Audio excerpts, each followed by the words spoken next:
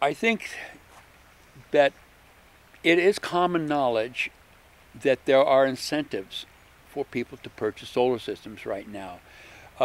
Many of the details seem to get blurred in the common exchange, and so people are not clear about the California state rebate, which is essentially, technically that's called the California Solar Initiative, which then has a incentive, and what they call the incentive, we call, keep it simple, it's a rebate, and that's typically taken as a cash or dollar rebate or price reduction to the customer. That comes off the top, and typically that dollar rebate is used to reduce the cost to the customer, with the vendor ultimately receiving the rebate from the utility.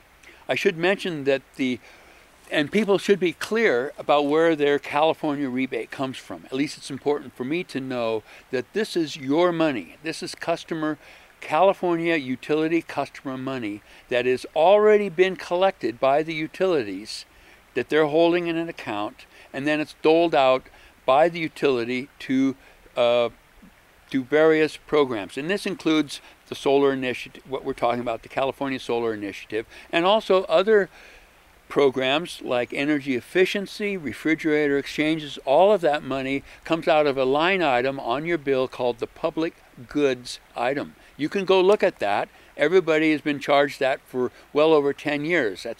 So that's where this money comes from. Good news is it's not general fund money, and therefore there hasn't been no interruption in the California rebate. That's been a very good thing, because it hasn't been based upon government budgeting. Second area of incentive, and that is very important, and it's become very important money-wise, because it now constitutes a larger proportion of your ultimate incentive.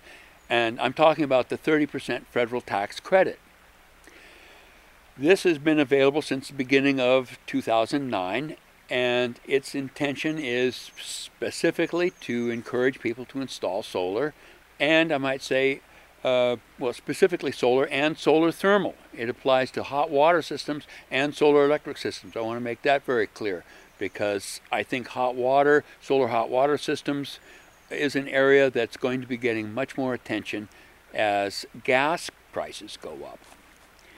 Right now, California heats water with gas more than electricity. This will be changing. Coming back to the incentives, the 30% tax credit is very valuable, and it now represents, in a dollar amount, more dollars than the California buy down. Putting them all together, though, we have approaching a 40 to 50% total system cost reduction off of so-called retail. This is good.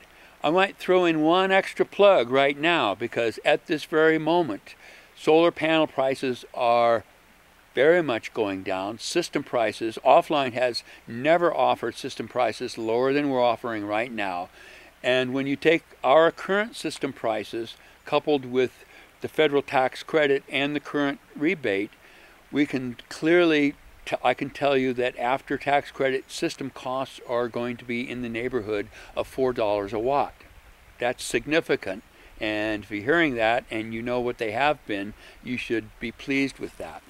So those are the rebates, the basic rebates. The tax credit, I understand, has been criticized from the point of view it only is valuable to people who are paying taxes. So if you're retired, or if it's a non-profit entity, then it's a little bit more difficult. You don't have that advantage.